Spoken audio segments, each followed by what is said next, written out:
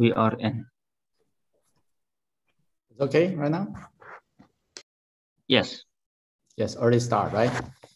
Good morning, good afternoon, good evening to all the special guests and our friends from Digital Futures. It's a great honor tonight or today we invite Achim Menges here to join us in this special event. In the past 2 weeks, actually, Newlich and me, we organized a PhD consortium for Digital Futures. And organized the first session of the PhD consortium named Philosophy and Architecture. And the second sequence of lecture is the topic on the guideline and the guide to AI. And right now, I'm invited several professors out of the world coming to especially talking about the topic performance-based design, digital design methodology. So this is the third day for the Digital Consortium PhD program. And this is a platform, actually it is a new edition this year to our international Digital Futures Doctoral Program. Its principle follows this year's theme, Inclusive Futures, to build an inclusive and open forum for the doctoral students all over the world to join and share ideas and further inspire each other. Actually, in the past few days, we invite more than 20 PhD candidates making lectures and exchange ideas in different sessions. So that's a great experience. And at the same time, we invited some prominent figures or important architects from all over the world to give lectures and exchange their new ideas, and also showing some leading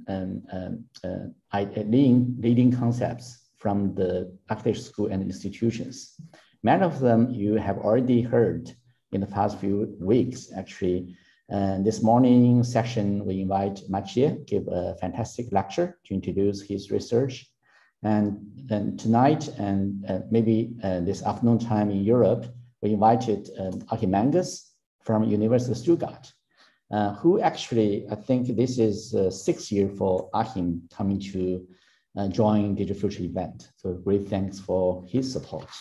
And actually we have a PhD exchange student program, and also Achim and me, we collaborate with each other and already do some pavilion in Shanghai, in Shenzhen. So that's a fantastic experience from both teams.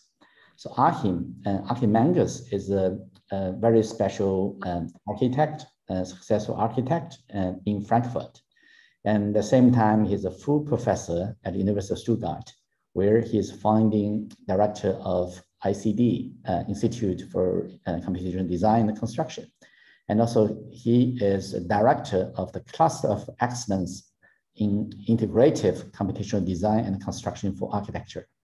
In addition, he has been visiting professor in architecture at Harvard GSD for, I think, more than 7 years, right? And also he held multiple other visiting professorship in Europe and the States as well. He graduated with honors from the AA in London, where he sequentially taught at different studios. I think a studio master and unit master in AA graduate school and AA diploma school.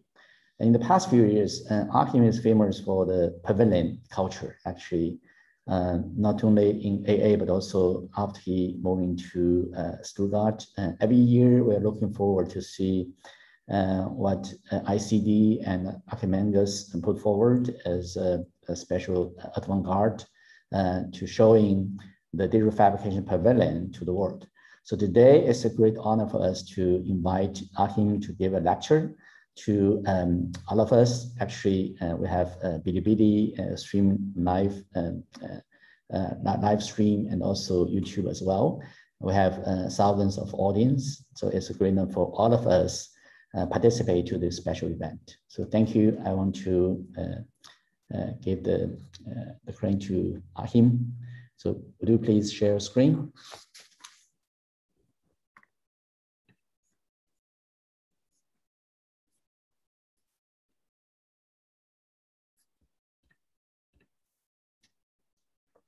Okay, we can see it.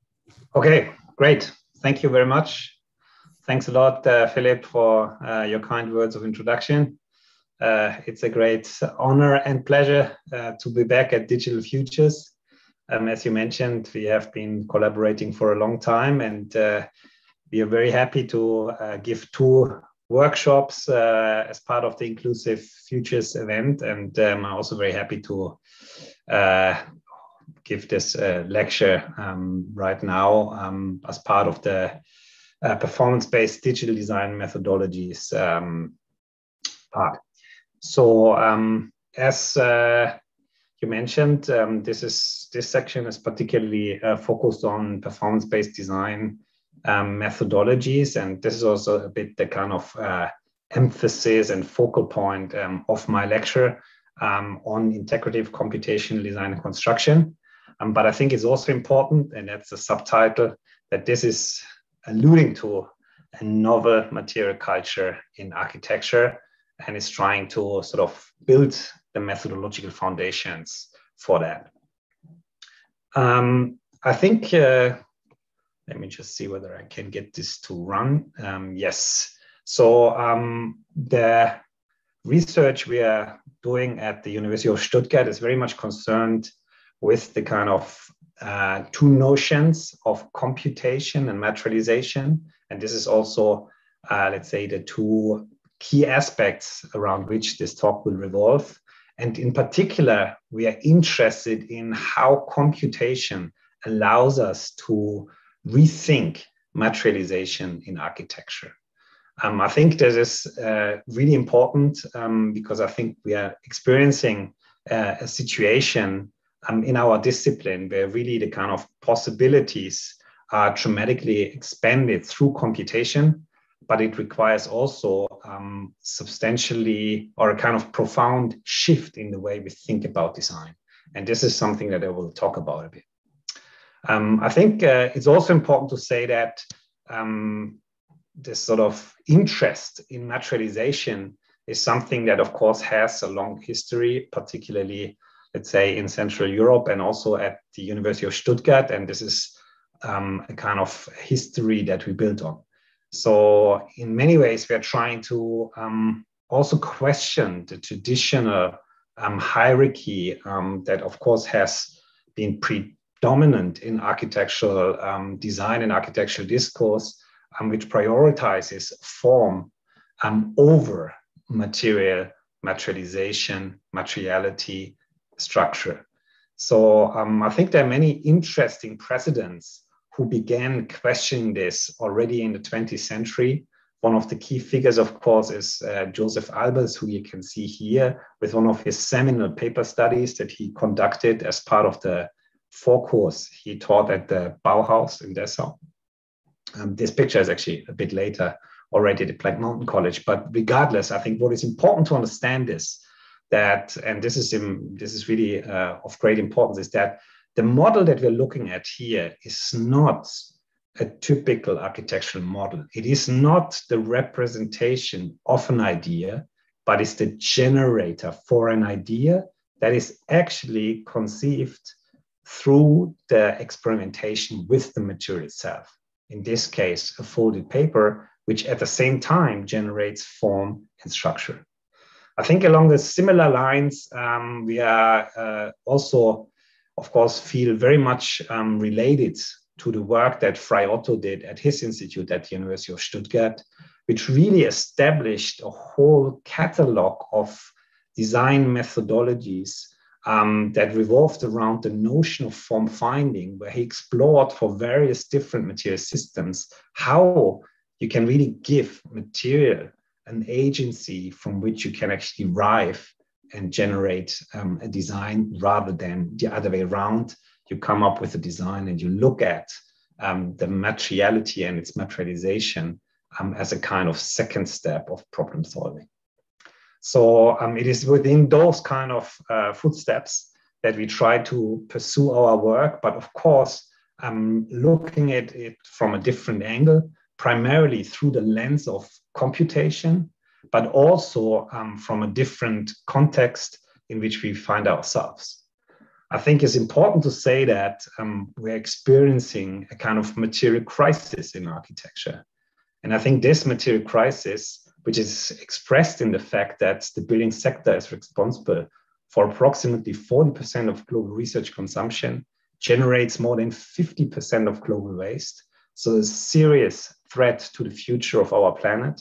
And that is, I would say, also a result, or let's say a symptom of the kind of lack of the design methods that we are currently actually using to address these issues.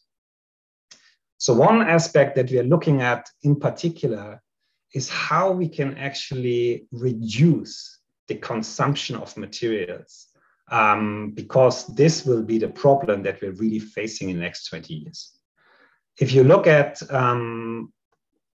there's two diagrams here on the right, you can see that for the building construction that will happen, the new construction and 2050, the kind of assumption that most of the energy goes actually into building operations really needs to be questioned, where some data shows that building sector CO2 emissions, for example, are originating up to 90% in the building materials. So most of the CO2 is already emitted before you actually inhabit the building for the first time. If you look at more advanced, let's say, construction, such as the passive house, typical residential buildings here in Central Europe, you can see that already now more than 60% is spent on the materialization of the building, actually 47%, almost half on building construction, and another 17% on the building refurbishment during its lifetime. On only 36% goes into operation. So those are the buildings that are already there. And this will, this shift towards that kind of problem of the materiality and the materialization of buildings will become bigger and bigger year by year. So this is something we aim to address by, in the end, just building with a lot less material. That's the simple, let's say, aspect that we need to address. And of course, we are also interested in using digital technologies in order to get there. But I think when we talk about digital technologies, it's also important to understand that they really require a fundamental shift in the way we think about design. And this is one of my favorite quotes here by Sanford Quinter, who rightly asks that one of the great pitfalls that many architects and designers fall into is that they think that digital technologies exist as a kind of linear extension of pre-digital approaches. And I think this is something we really need to address, not only because the construction sector is, of course, still one of the least digitalized industry sectors of all, as you can actually see here, falling behind even agriculture, forestry, and fishing. But it's also because the way that digital technologies are currently employed is very much a kind of computerization of the design, engineering, fabrication, and construction processes that we already know. So what we see here is the typical aim of such a kind of digital approach is the kind of digital chain. But if you really look into this, each kind of link in this chain is, in a sense, just a kind of extension of how we have designed, fabricated, and constructed before. So one good example is building information modeling, which is still based on a kind of understanding that what we need to model is actually the product. Yeah? So not the process how we get there. So in a sense, it is not on the traditional geometric notational forms that we have, although they are now linked to a database that enriches the notation with additional information and attributes. But in many ways, it is a digital design approach that is set up to address primarily pre-digital building approaches.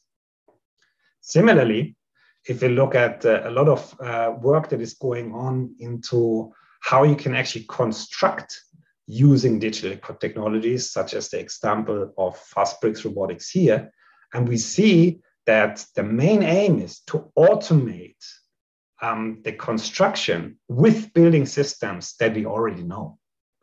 So I think in many ways, it is the automated construction for pre-digital building systems, as is probably most emblematic when you actually build a brick house with one of those advanced on-site robots, because in the end, the brick is probably one of the best examples of a building system that was designed, or let's say more culturally evolved, to be actually laid by hand, not only in its kind of dimensions, weight, but also in the kind of ideas for how you compensate for tolerances, etc. So in many ways, what we see in those kind of projects are digital technologies for pre-digital design and construction. And what we are trying to do is to understand how we can overcome this situation, how we can think of digital technologies to require a kind of positively disruptive approach that is based on a much higher level of integration. And that's what I would like to talk about today. Integrative computation, design, and construction approaches that really tap into the full potential of digital technologies, primarily through this notion of integration. Of course, when we talk about integration, we need to understand that what it is really about is that we don't no longer seek innovation, isolated innovation in one of those bubbles. So no longer just try to push design methods or engineering methods, no longer just look at fabrication and construction processes or material and building systems. But what is really required is that we look at all those aspects at the same time and in constant feedback with each other. And this is where digital technologies can really allow us to do the next step and reach that much higher level of integration. When we talk about integration, of course, there's one fantastic model where you would never actually disentangle what are, let's say, design in quotation mark methods, what are the processes of materialization, and what are the material systems that stem from it. And that is, of course, living nature. In nature, form, structure, material, and performance, as well as the becoming of those material structures, is inherently and inseparably related. And you would never even have the idea to try to sort of separate those aspects. But that's exactly what we're doing in architecture and building construction. So as a side effect of this, biology is also a lot more economic with the materials. And I think this is also a very, very important aspect that in biological structures, we find a kind of inherent way to address a certain economy with the materials. And that's somehow exactly what we require in architecture, as I mentioned before. So in a nutshell, one can say that in biology, material is expensive, but shape is cheap. And as of today, the opposite was true in the case of technology, and in particular, in the case of the technologies that we employ, where we always sacrificed a reduction of materials or a kind of being economic with the materials for being economic with the processes of construction, which sort of prioritize the simple yet wasteful over the intricated and complex yet performative. So this is the situation that we are interested in addressing, and we think that what is a critical methodological step in this direction is what we like to call co-design. Co-design relates to that we are actually really needing to design the relationships between design and engineering methods, fabrication and construction processes, and the related material building systems together and in constant feedback. And we need to design from scratch. So this may sound a bit academic, but it's something that we have pursued not just as a kind of, let's say, research agenda for the last 10 years, but we have also been very keen on showing how they actually then result in a kind of novel architectural expression, and in that way begin to allude to an emerging novel material culture that actually is addressing also this material crisis that we're facing. So what I will do in this talk is explaining a little bit this key methodology of co-designing material and sort of co-designing the building and material systems, the construction and fabrication processes, the design methods, and how they relate to the biological role models along 3 case studies. One case study is focused on segmented timber shells and goes back to 2014 and will sort of indicate a bit of a kind of lineage of how this work has evolved over the last 7 years. I will also talk about fiber composite structures by introducing 3 examples actually. One from 2016, the Lytra Filament Pavilion, one from 2019, the Buga Fiber Pavilion, and now also our recent structure at the Venice Biennale, where we looked at how we can actually turn those fiber structures into truly inhabitable spaces. And the third case study will focus on material programming, which is sort of the next level of co-designing methods, processes, and systems, because they become sort of part and parcel of one and the same approach. So let's start with the first case study, which looks at the integrative computation design and construction of segmented timber shells. As I mentioned, this has been a journey for many years, which for the first time actually came to an architectural preliminary result in 2014 with the Landesgartenschau exhibition hall, which was the first moment of convergence of a number of research projects through this building that we constructed for the Landesgartenschau 2014. What it really is about is exploring how new manufacturing technologies allow us to understand very traditional and actually local, naturally renewable materials from a different perspective. So we were interested in seeing how a synthesis of those 2 things, sort of the advanced manufacturing and the timber as a regional resource, especially also in the area around Stuttgart, where we actually have these 2 things, advanced manufacturing technologies and a lot of forest, how they actually allow for conceptualizing and developing novel timber systems. And one of those that I would like to explain a bit more are the segmented timber plates. So here the idea is that you use digital technologies to embed all the intelligence in this sort of tectonic system in the material itself. So the plate is considered to be not just, let's say, the surface material, but it's at the same time the connector, it is the joint, no further actually fasteners are required. It is a 3-dimensional puzzle that you can actually sort of erect in space with force and form-fitting joints. So if you want to do this on an architectural scale, of course, you need to have a performance-oriented design methodology because those joints, of course, have certain disadvantages, namely that they are not very good in taking actually tension or bending moments. So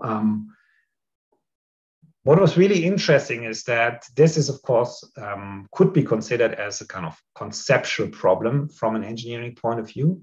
But then if we look at nature, we can find that there are actually natural systems, such as some sea urchins, who are also made from polygonal plates and still are able to actually, let's say, result in a really high performance shell structure, despite the fact that also their connections have the same supposed weaknesses as ours. So if you have a connection that can only take shear forces at the plate edge, or primarily shear and compression forces, hardly any tension, and hardly any bending, you need to resolve basically this assumed deficiency through the, in quotation mark, intelligence of the overall system. And this is what nature has evolved in this case. It is interesting to see that this still works for a jointing system that is very, very similar to ours, as you can see here on the right, which is basically zoomed in onto the edge of one of those plates, that shows that nature here actually constructs its blade skeleton equivalent of our robotically fabricated finger joint plates. So we had several projects with partners from the University of Tübingen, biologists, in order to understand the principles that govern this performative behavior of the related sea urchin shells. And then we embedded this into a specific design method. And this design method is an agent-based method. This was actually the first time that we did this, and we now have developed these kind of agent systems for also almost a decade, and are about to launch them finally as a kind of publicly available package, because we're now confident that they really work in as a kind of general format. But what we did here is that actually each agent is a plate, and the plate navigates in space to find a position that complies with the biomimetic design principles, and at the same time make sure that each plate is coherent with the manufacturing constraints. So the materialization is considered to be a driver in the form generation process, not something that you have to post-rationalize into the structure. And what is really important, it still is a kind of open-ended design approach. So what you can see here just at this very moment is that designer can still interact with each agent. So you can actually pick a plate, move it, and then the agent system takes care of all the kind of complex reciprocities that go far beyond what we can sort of process with our minds. So in the end, the agent-based design system integrates the kind of geometric constraints, the structure and joint behavior. They have now also integrated life cycle analysis and life cycle costing possibilities, and it outputs the fabrication data, which can then directly communicate with the machine, which in those days in 2013 and 14 was a KUKA robot that we were actually that we had been given from KUKA to conduct this project, which is a kind of self-correcting robot that measures tolerances in its gears and then compensates for that in real time. With this technology, it is possible to achieve the accuracy that we require for such a structure, because in the end, this force and form fitting joint only works if you have sub-millimeter tolerances, which was verified in this project over many cycles. So we had many scanning episodes for each element before actually the plate went onto the robot, then after fabrication immediately when it left the facilities of the manufacturer, when it was actually installed, and now we still scan the building every year.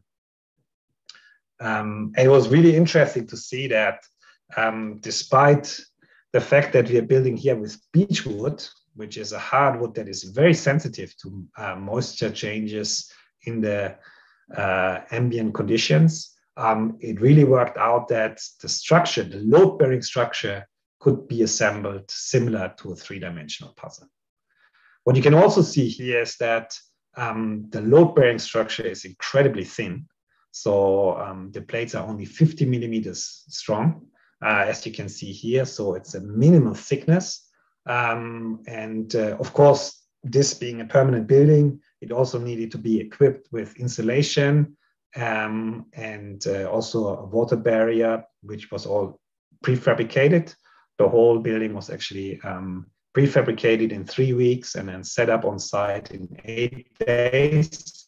And at the end, on the outside, you can see this sort of cladding, which is also made from wood, which of course is, in this case, just the cladding, but on the inside, the architecture surface that also, let's say, really has an architectural impact on the space, celebrates this novel timber system, and also its geometric adaptation from kind of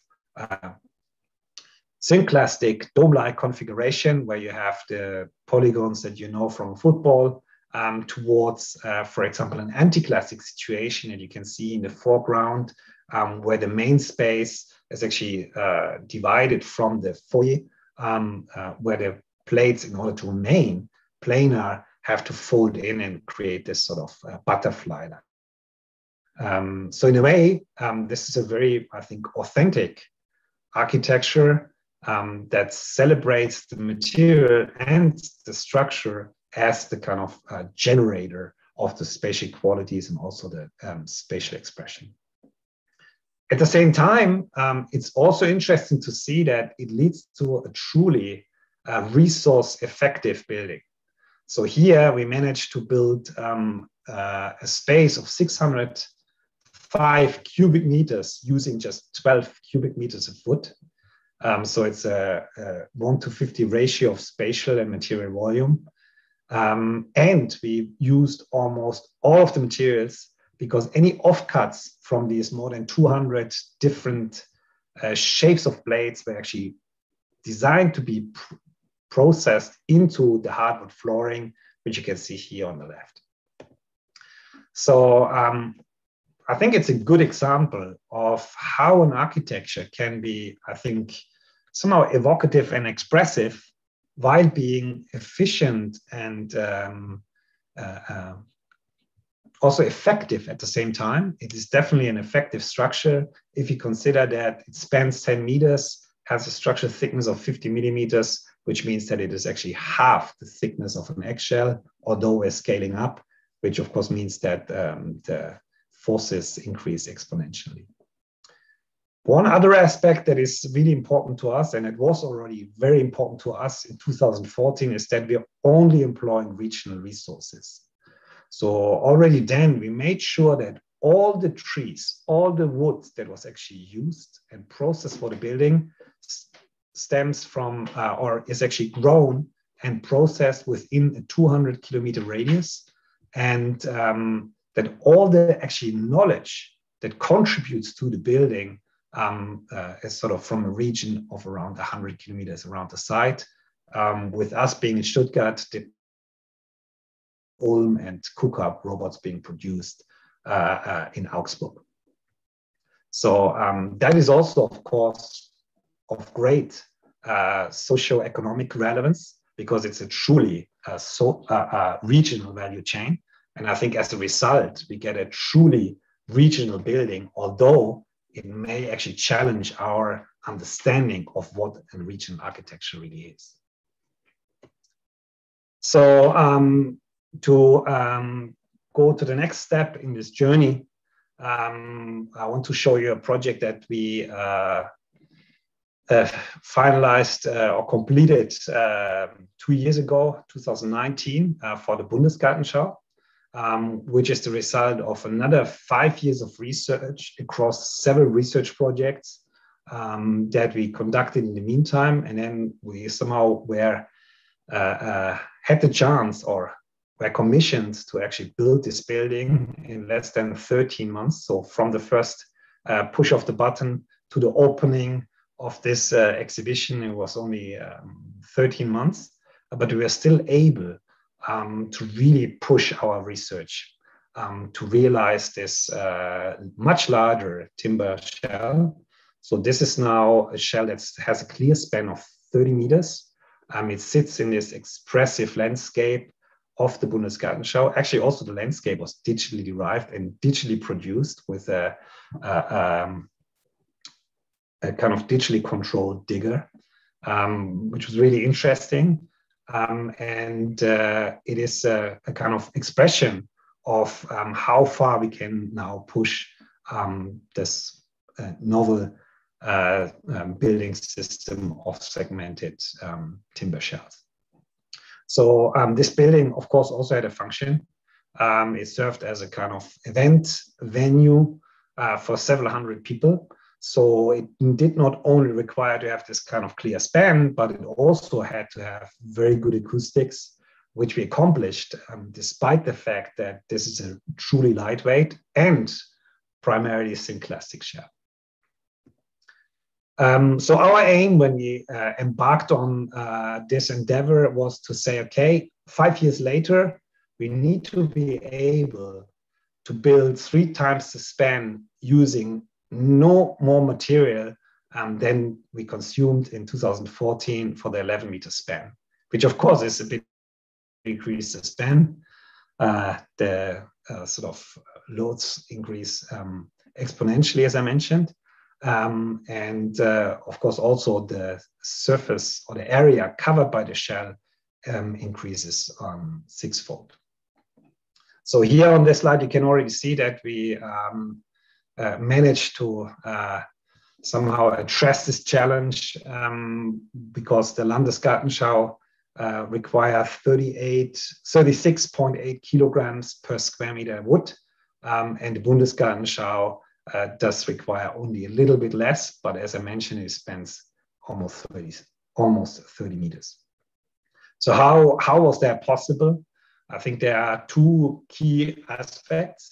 One is that we really further developed the performance-oriented design methodologies by having a much higher level of integration between the agent-based design approach and the structural evaluation. So the feedback is now a lot tighter, and we were actually able to exploit situations that were considered to be initially structurally disadvantageous, such as the S-shaped perimeter of the shell, which in the end can be actually utilized to balance the structure. So that is one part.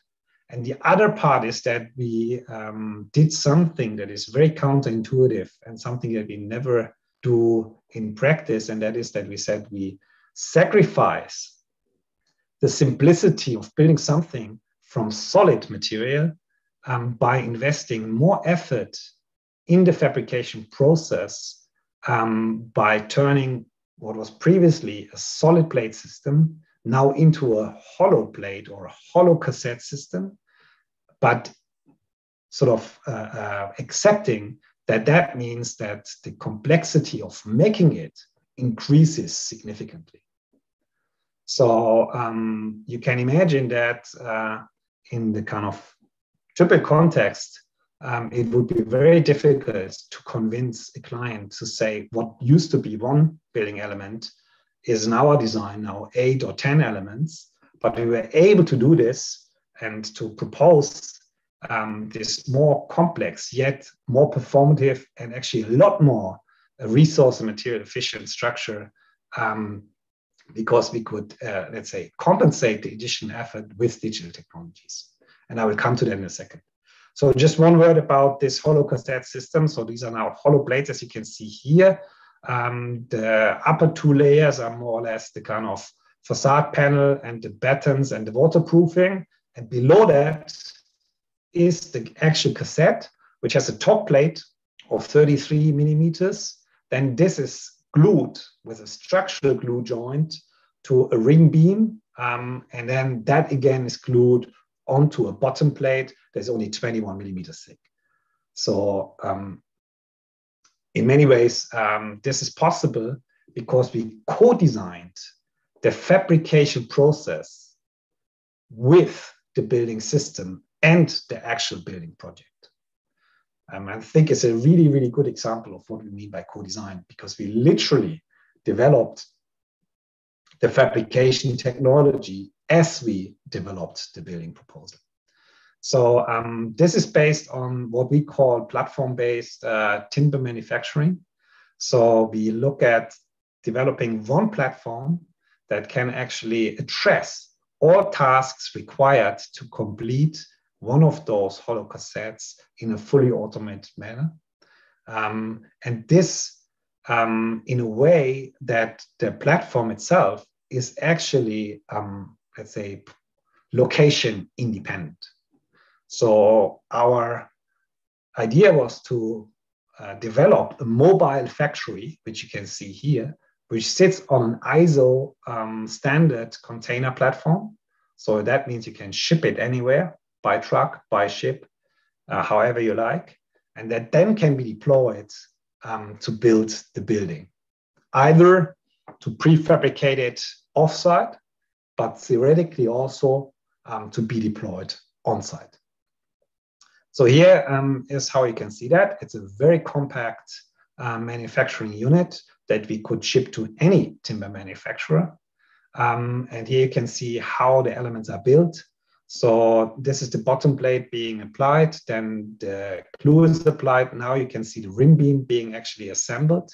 This is held in place by timber nails that are shot into the rim beams. Now a layer of glue is applied, then the top plate is added, it goes onto the stack, and it starts over again with the bottom plate, automatic glue application, the rim beams, the glue, the timber nails, just for fixing so that they don't slide around in the process of drying, and then the top plate being applied. So this video was a bit accelerated in real time. It takes around 7 minutes on average to build one of those cassettes. Then the cassettes actually are in the stack and need to be pressed and then come back into the same manufacturing unit, are machined. And here we were very, very careful in sort of laser scanning again, the accuracy of each element. And we reached a kind of mean deviation from the target accuracy of only 0.35 millimeters. So in a sense, it's phenomenal high precision, but it's also required because only then you can make sure that the forces properly travel through these joints. So this means that we get the main advantage out of the building system, and that is that we can build the shell without requiring any scaffold. If you think about shell structures, they have always been very performative, and there are many examples of super thin, super high performance shell structures in the 20th century, but they all vanished, let's say, from the palette of what we can build with because they are too labor intensive, because they require an incredibly elaborate false work to actually being built. So here we don't need this because the structure is on the one hand very lightweight, and on the other hand it is also very precise, so that we can really build it up like a three-dimensional puzzle from 3 edges going up until you get the keystone in at the end. And this is the way this shell was actually constructed. And here you can see it. Again, I think it's a very authentic high-performance architecture where even the illumination just celebrates the hollow cassettes. So everything you can see here is actually contributing to the structural performance. but it does so in a way that it also adds a certain level of expression and architectural quality that I think alludes to also a kind of different way of working with the materials, a different and novel material culture. I think it was really nice to see how, despite the horrendous timeline of the project, everything quite literally came together very nicely in this project, and especially that this place was actually used almost 24 hours during the Bundesgartenschau show, primarily for concerts, as you can see here, where we're very happy that the shell also provided exceptional acoustics, mainly because it limits reverberation times geometrically, not by mass. And I think it's another indicator how you can actually use, I would say it's almost like an ancient principle that you find in a lot of Persian music chambers, so for example in Isfahan, that is deployed here to deal with the acoustics, despite the fact that there's a kind of lack of mass. There's a video that summarizes the project.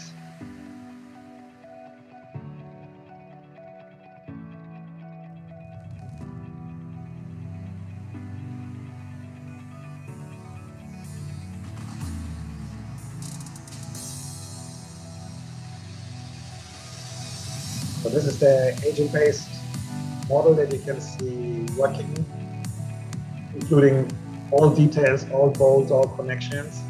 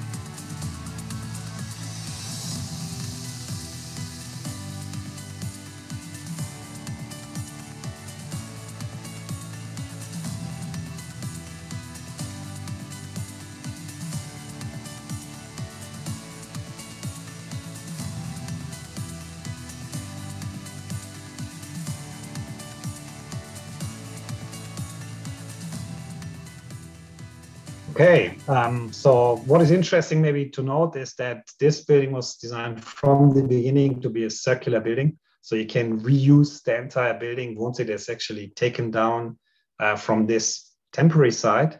And we're currently basically designing the next location for it, which will be permanent, just about 100 kilometers away from where it is now, and where it will be reset up and used as a kind of permanent event space, also equipped with a glass facade, so that it can really be a space that you can use all year round. So I think it's the best possible case when it comes to recycling and circular economy is, of course, when you can recycle your entire building and use it somewhere else. And I think this is what we're trying to show here as well.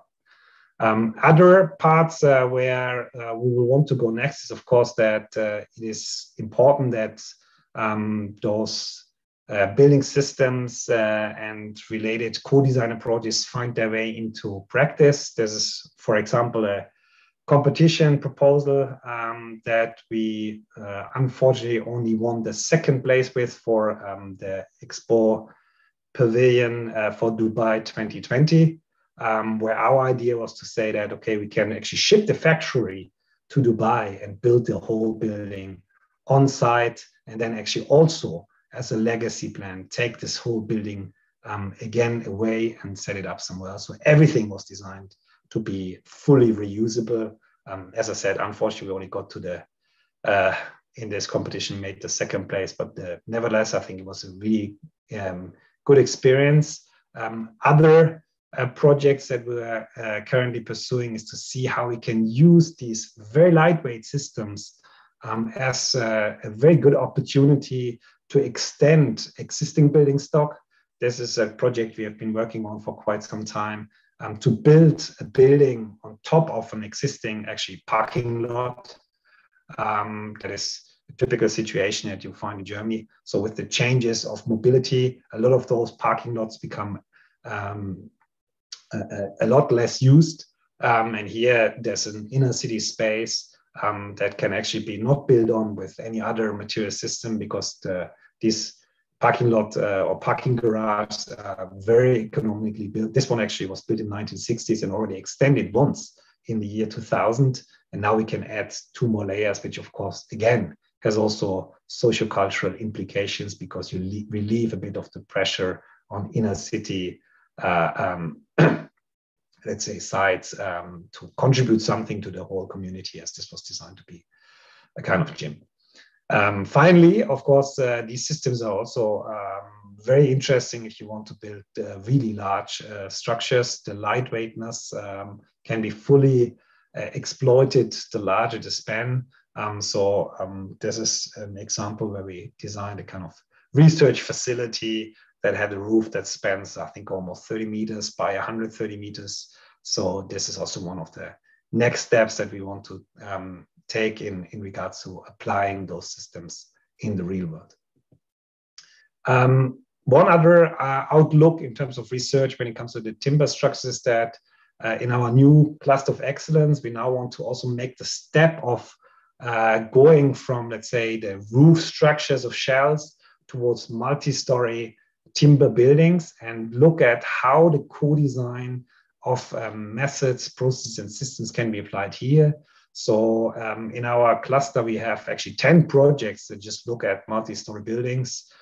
Some at the cores, which we consider to be probably made from functionally graded concrete, mainly because of, let's say, fire issues. But then we explore how we can actually develop kind of from scratch new multi-story wood building systems, also biocomposite materials for example, panels and cladding, how we can conceptualize related cyber-physical fabrication platforms, which have begun to develop in the Buga project and now want to take to the next level of conceiving of entire flexible factories.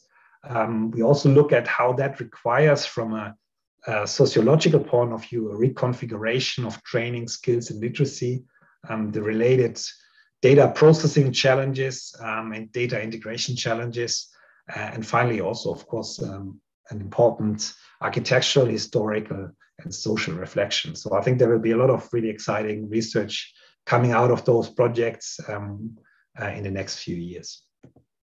In the cluster, we also explore radically different ways of constructing, such as with distributed robotics. So how can you build a timber building not using really heavy machinery, but exploiting the lightweightness of the materials itself by having many, many small robots that actually utilize the building material as part of their kinematic chain.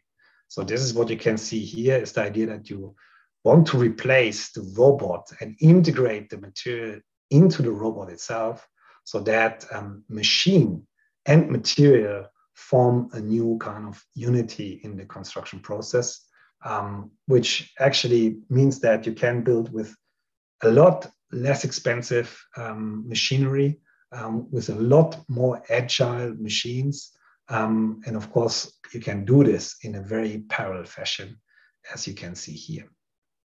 So there are many, let's say, research challenges with that. We are investigating, for example, the task and motion planning with colleagues from robotics and especially also artificial intelligence approaches in doing this in a kind of adaptive way, so that in the end, you are able also to build such structures by actually stating a performance goal and not necessarily offering a blueprint of how the final system should look like. Here you can see the connections. This was a kind of drilling add-on to the robot. And then here's some first ideas of how this may actually play out in terms of functionally graded structures, and a lot of new possibilities that arise if you work with timber in this way. Here you can see how the robots can walk and deliver elements to different parts. And this is actually the first generation of robots. We now have the second one, which actually work a lot better. And I think we'll be hopefully able to also demonstrate that at the beginning of next year in a larger structure that will follow on this fantastic thesis project that we had a couple of years ago. So with that, I would like to come to my second case study, which is somehow on the other end of the spectrum when it comes to the, let's say, employed materials. So while we just looked at timber, which is arguably one of the oldest and also very often used construction materials, now here we want to see how co-design allows also to deal with some of the materials that have not even been used very much in our let's say in architecture and construction, and this is carbon fiber and glass fiber. So of course, these materials really challenge our understanding of what building materials. Instead of being solid and heavy, those materials are actually filamentous. They are very strong in one direction, very weak in the other direction. They are very soft before they are cured, but when they are cured, they are stronger and stiffer in relation to their weight than steel. What is also interesting to note is that in biology, almost all load-bearing structures are actually made from fibers. And the way that nature capitalizes on the specific, let's say, characteristics of the fibers is, of course, a great, let's say, reference when it comes to a great role model and the kind of pool of principles that you can tap into when designing for such a kind of novel material system in architecture. This is something I would also like to show with a few projects, and I will accelerate here a little bit. The first project in which we were able to the Elytra filament pavilion that we constructed for the Victorian Albert Museum in 2016. Here, this was that we won with our proposal for a kind of shelter that protects the 4 million visitors that actually inhabit this courtyard per year, with a very lightweight structure that does not actually touch the ground very heavily, nor does it, let's say, have a major impact on the surroundings, primarily because we were able to propose a super lightweight system based on a number of years of research exploring the possibilities of such fibrous tectonics. So here you can see the pavilion in one of the states that it took. I will come back to that later. But I think one advantage that we had when proposing this project was that we could tap into multiple years of research on sort of high performance and natural composite systems. And one of the most fascinating ones you can see here, which is the forewing of flying beetles, which you can see in this circle. So that's the hardened forewing. That in some of the ground beetles that you can see on the left in this microscopic cross-section is actually a solid plate. But for flying beetles, it is a very intricate, super lightweight fiber structure that is made from chitin fibers that are embedded in a protein matrix. So we were able to analyze various kinds of flying beetles using this basically it's a kind of mega scale computer tomography machine, a particle accelerator at the University of Karlsruhe, which allowed us to scan those elytra with a kind of resolution of a few micron. So this comparative study revealed somehow how the nature achieves such a high level of performance on the one hand, but also how it can build with one and the same building systems, very different situations, as you can see here. So on the upper image, you can see a kind of, I would say, relatively regular shell structure, but on the lower image, you can see how nature builds almost a kind of slab that sits between a wall and a support point. And on the other hand, there's a huge cantilever. So all kinds of different situations for which we would typically find different solutions in architecture. But here, nature resolves everything within one material system. And one of the key principles of that material system is that all the fibers are continuous between the upper layer and the lower layer of this double layered structure. So this is what you can nicely see here, how in the kind of microscopic section, the layers are going from the upper layer to the lower layer, and that without actually being disrupted or broken or jointed. So this is the fundamental principle that we took on to develop our building system, which consists now no longer of chitin fibers, but of carbon fibers and glass fibers, which are also continuous and made from one endless fiber that regularly oscillates between the upper and the lower surface. That at the same time allowed us to overcome one of the main obstacles for composite construction on a larger scale, and that is the need for molds. So here you see the mold for a wind turbine blade, and you get the idea that if you want to build a mold on this scale, you have to actually use it many, many, many times in order to get a return on this initial investment.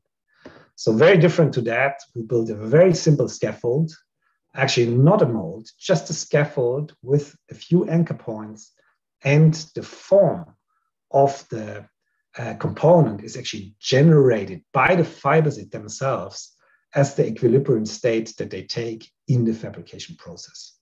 Again, sounds pretty complicated, but it's in the end quite simple. So here you can see those elements in our lab. We built more than 40 of them in our lab. Here you can also see that, of course, here fabrication, structure, and material and the architectural expression are intrinsically related.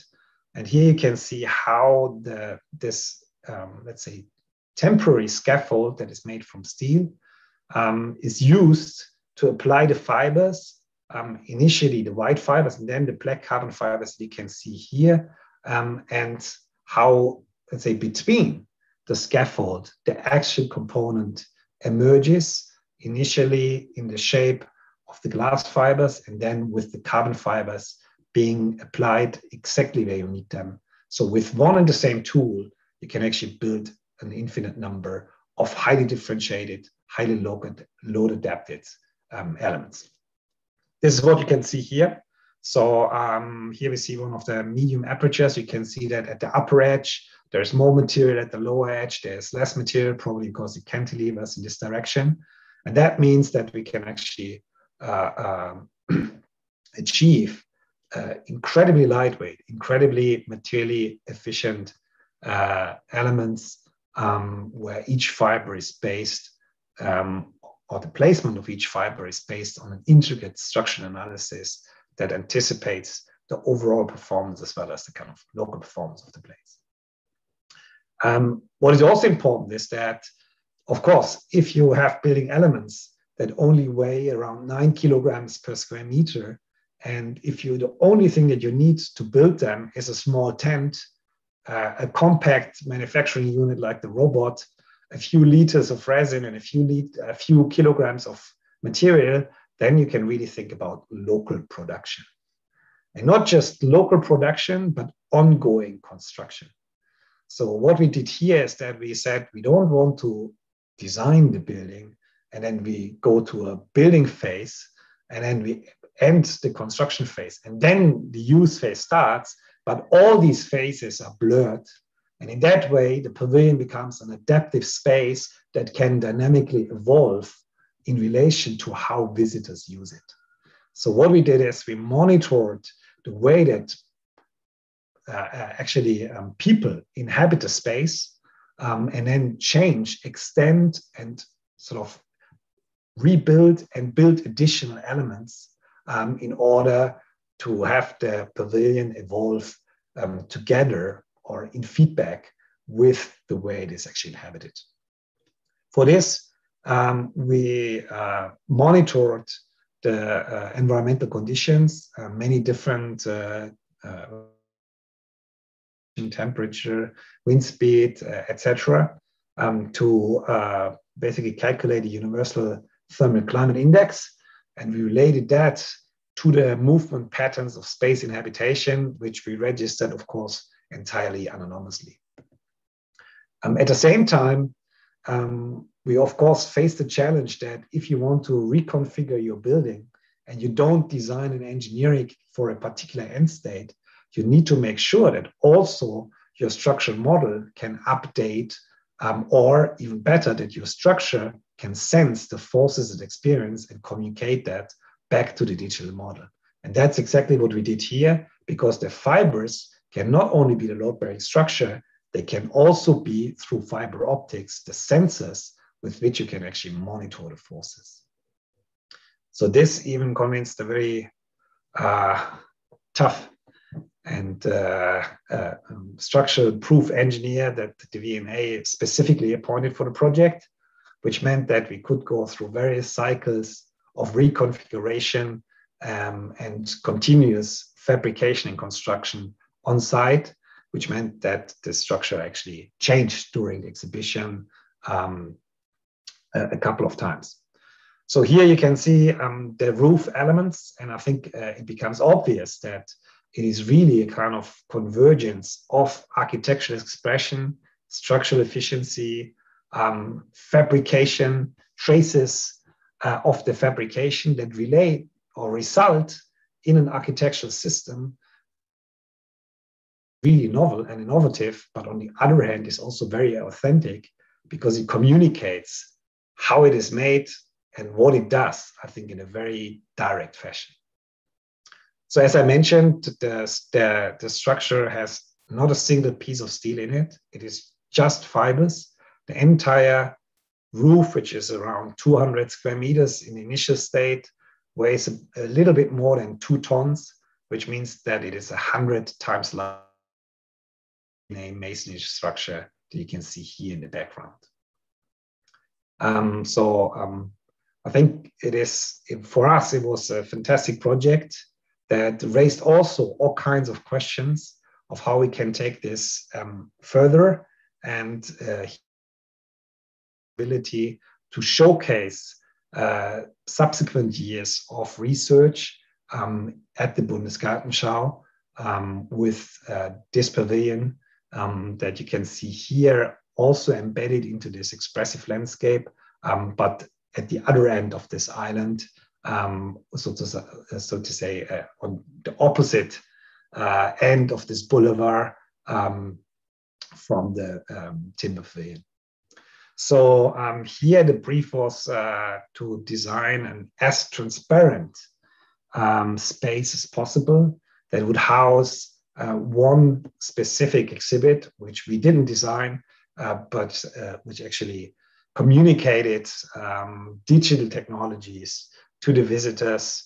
And in many ways, we try to basically provide the architectural context for this exhibition. So in this project, we aim having an even simpler manufacturing process. So we changed from this scaffold, the metal scaffold that generates these kind of plate-like elements, to a lot simpler scaffold that only exists at the two ends of what turned out to be a kind of tubular element for this structure. So here you can see this. It's those two tools that look like the kind of mouth of a crocodile or two crocodiles.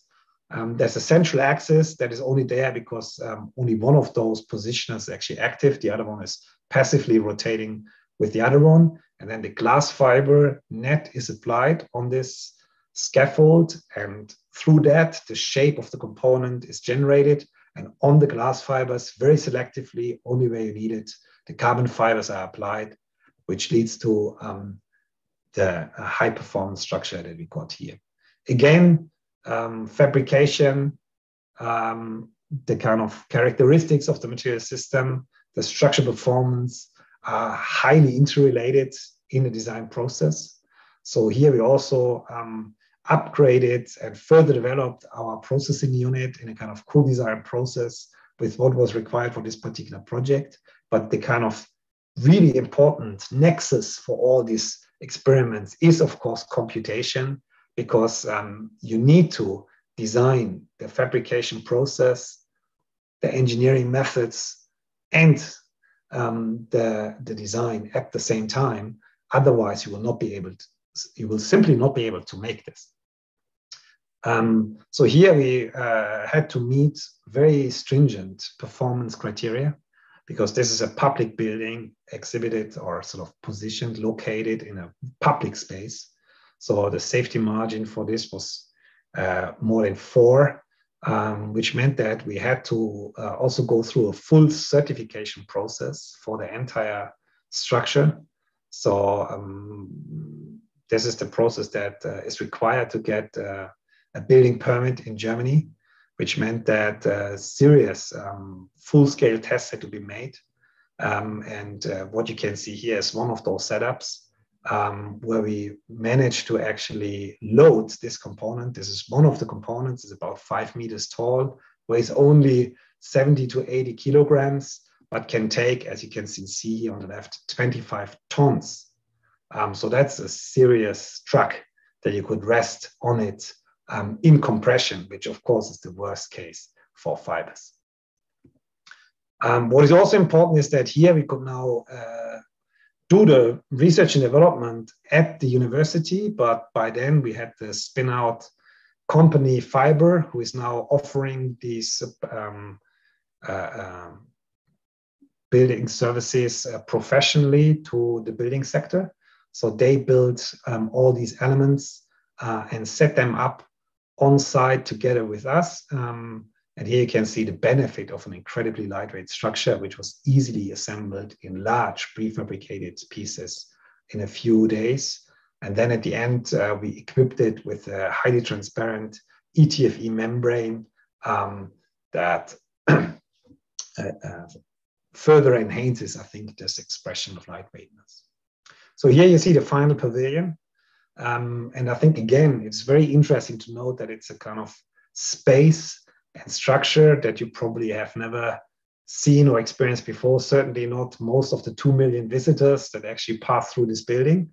But still, you can understand what is somehow going on, because the expression of this kind of new fibrous tectonics lends themselves to being read also for non-experts. So you probably understand that this kind of finely coordinated net of fibers is load-bearing where it's dark and dense, while where the kind of glass fibers are, those are primarily the kind of shape-making devices, which help the carbon fibers to be located exactly where they need to be, but then also allow the setup of this super transparent skin. Of course, a kind of technical remark is that the lightning protection here was a bit of a challenge, because carbon fibers actually are not very conducive to building something with carbon fibers, because they can electricity is running through them. So this is something that we had to tackle alongside. But in the end, I think it is kind of a celebration of what we'd like to call a truly digital building system that really takes advantage of the design, engineering, but also fabrication technologies that we now have at our disposal. And I think a structure like this would have been impossible to build just a decade ago. So with this, you can see that this is also something that you can do already today.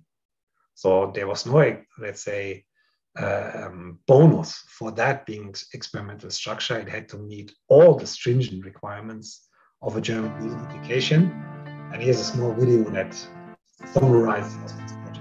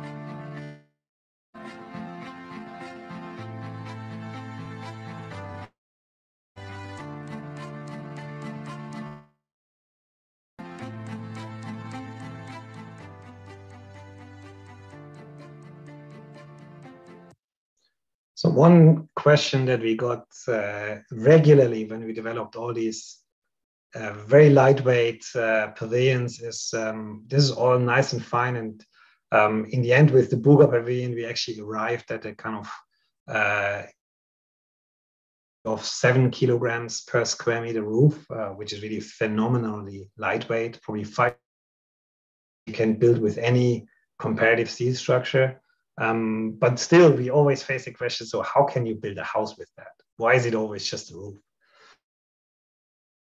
So exhibit a major piece at the Venice Biennale this year, we thought we address exactly this question, primarily in response to also the overarching question of the exhibition, how will we live together, which we think material culture, also for the domestic spaces or the level of the household where we actually were allocated, in order to really come up with a kind of future-proof attempt of how we actually create habitable spaces that provide a totally different level of resource efficiency. So that's what we called Maison Fibre. You can see this here. And it was the first time that we were able to actually build a 2-story structure with these materials. to show that this is not limited to roof structures. It's actually a model of how you can build inhabitable spaces in the 21st century. Because of that, we also related it to one of the key models of how you build domestic spaces in the 20th century, which of course is Corb's Maison Domino.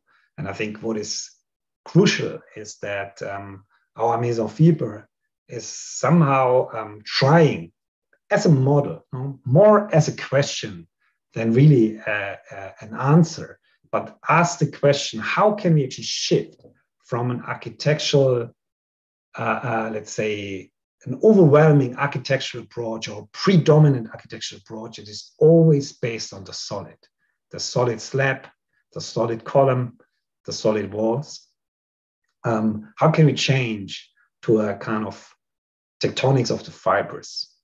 Because the solids always use, let's say, isotropic materials, which means by concept or conceptually, they are less performative and less effective than highly anisotropic materials as fibers.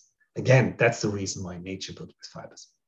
So I think also we wanted to show how we can use mobile fabrication to do so. So a very compact fabrication unit that should be a lot smaller than the building that we built, that should be mobile, that should be locally deployable, as we did in the V&A. We wanted to show how we can actually build reusable elements, and because we, of course, use a material that can last for a very long time. So we want to make sure that we can out project. And we also wanted to show how our system can actually interact and adapt to an existing context, because of a lot of the buildings we will build in the future, especially in the developed world, will have to situate themselves within an existing urban fabric. So as you can see here, the Maison Domino, of course, is a destination with reinforced concrete, which weighs around 500 kilograms per square meter for a 200 millimeter slab, while our fiber composite structure weighs only around 10 kilograms. And if you add the walkable surface, which in our case is a timber floor, to it, then this is another 23 kilograms. So it is around 50 times lighter in total than the kind of Corbusier's role model for the 20th century. Of course, this a real challenge when it comes to the design, the fabrication, and especially also to the engineering of the structure. Again, here, there's not a single piece of steel in the floor or in the cantilevers. We only have this interface with the existing column, which are the thin steel structures, because the Biennale did not allow us to actually hang our structures on the existing brick work, which they could have easily done. But for, let's say, heritage reasons, they were a bit conservative on that level. And here you can see the fibrous structural model, which showcases the kind of intricacy of the design of how you make this work, and the kind of various different blade configurations that can all be built with the same principle that you can see here on the right, the principle that we have now used very often. You have the glass fibers as the foam work and the carbon fibers as the load-bearing structure, all done with a kind of manufacturing unit, which we in the end actually deployed in Stuttgart, again, because due to various reasons, we were not able to produce on-site in Venice. What is important to say is that while it is an exhibition, everything in the Biennale needs to comply with the Italian building code. So an inhabitable exhibition floor needs to take 3.5 kilonewton per square meter. That's what our structure can actually, was designed to take, which again meant that there's a very intricate relation between the fibers, the timber floor, which is actually a stressed timber plate, and how they interact to ensure this level of performance, which again had to be proven. So several full-scale tests had to be conducted that showed that actually these elements can be made. And here you can see the floor, lightweight and almost dematerialized they appear. So as I mentioned, for some produce them in Stuttgart and then ship them quite literally to Venice. But here you can also see that they're incredibly lightweight. Actually, you can pull. And this is one of my favorite photos where they're fully assembled and you can see this incredibly lightweight, incredibly intricate load-bearing structure, which really, I think, makes it very obvious that a tectonic of the fibers radically differs from a tectonic of solid plates. This is the resulting inhabitable structure.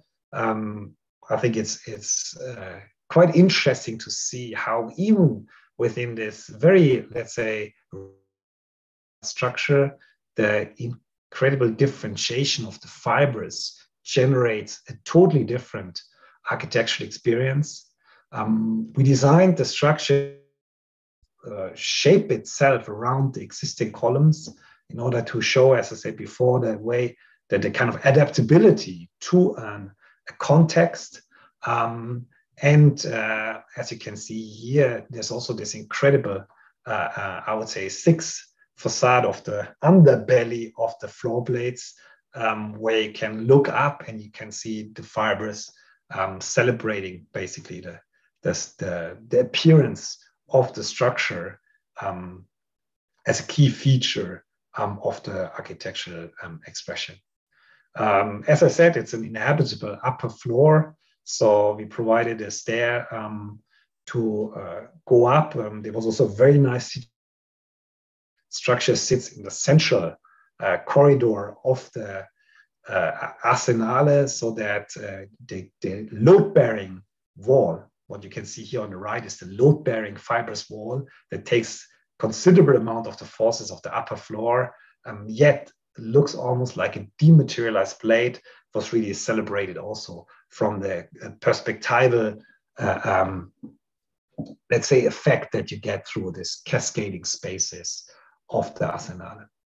So on the upper floor, there was also, or there is, because this structure is still open until the larger exhibition about how we envision this novel material culture, of which Maison Fibre is only one, but the key. Envision this as a kind of larger project, and how our research up to now has related to this.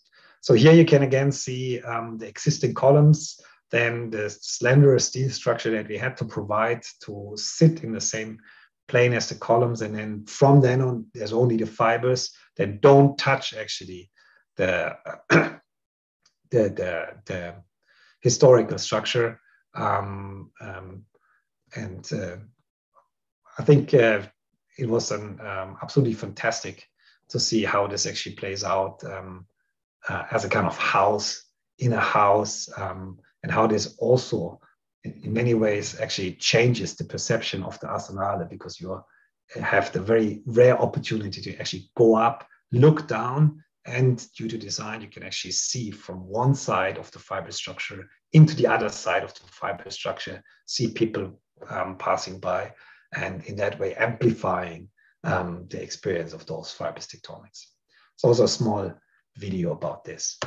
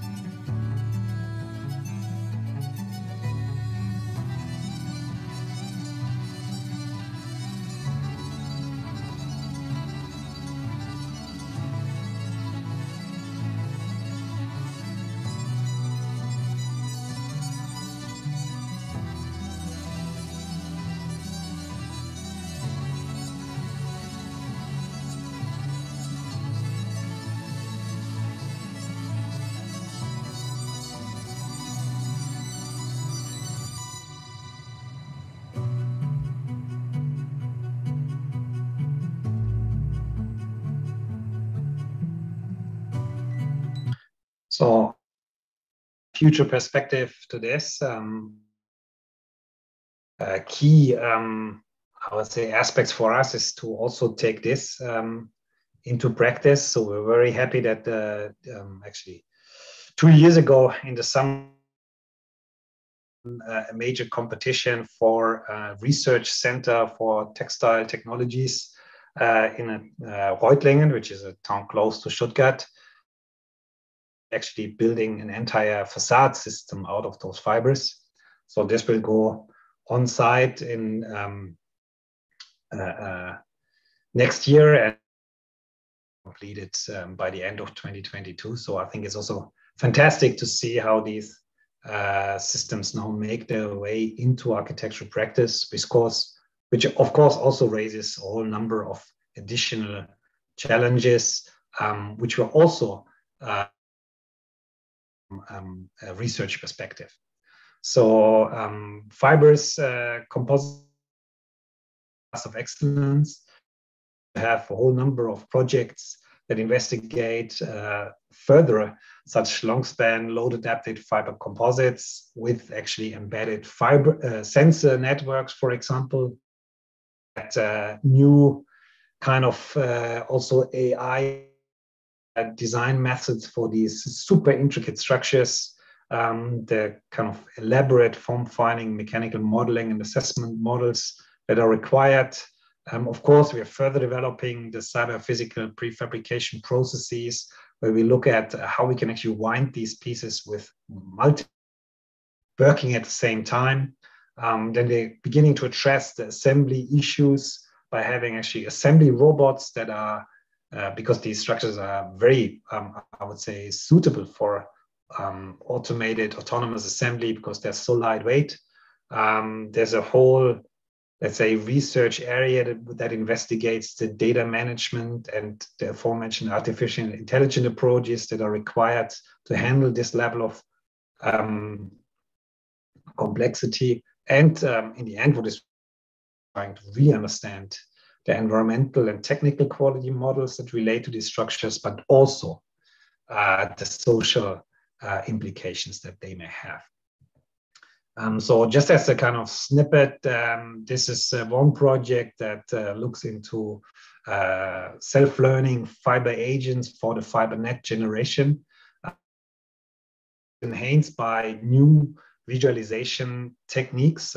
So here we work with a robotics and AI group and actually the Center for Visualization together in one project to see how we can actually make the design of such complex structures, on the one hand, more effective and performative, but on the other hand, also more accessible to a designer.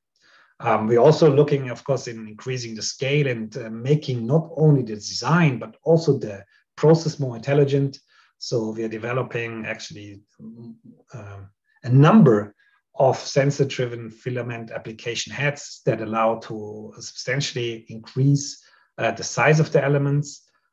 This is one first iteration where you now can actually really have direct sensor feedback with the application fibers, so that, of course, this is one critical point to define a process that actually regulates itself rather than everything being hard-coded into the control, and how this may actually allow you to build really structures that no longer require any internal, let's say, structure, but very simple adaptable frames, as you can see here, and in the void between the two emerges the fibrous structure just in midair, so to say.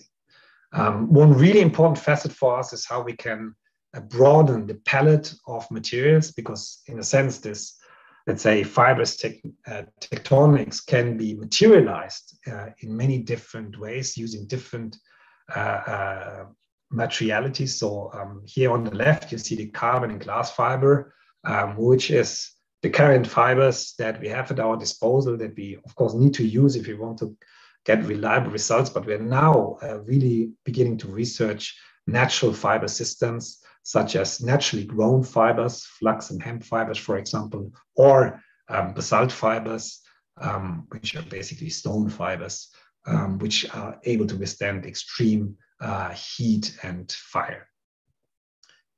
Also here we have a prototype that we will complete actually within the next month. The first natural fiber pavilion that we have built, which will be released in the second week of July. And this will be a major step forward for us to show that we can work away from the kind of petrochemically based carbon fibers towards naturally grown fibers, which of course opens a whole new world of possibilities for those systems.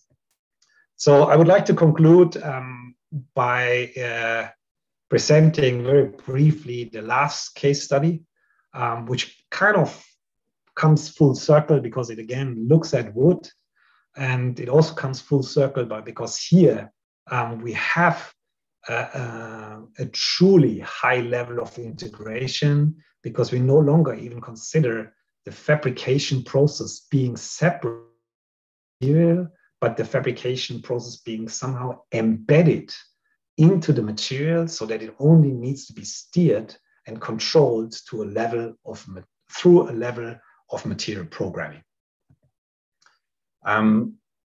As we know, wood is a fairly complex material. It's also a fibrous material, by the way, made from cellulose fibers that are embedded in a matrix of hemicellulose and especially lignin.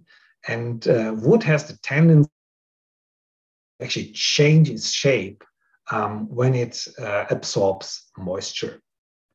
So usually we consider this kind of shape change as a deformation and as a kind of defect in many ways, or problem. So there are many ways of how you classify the problem.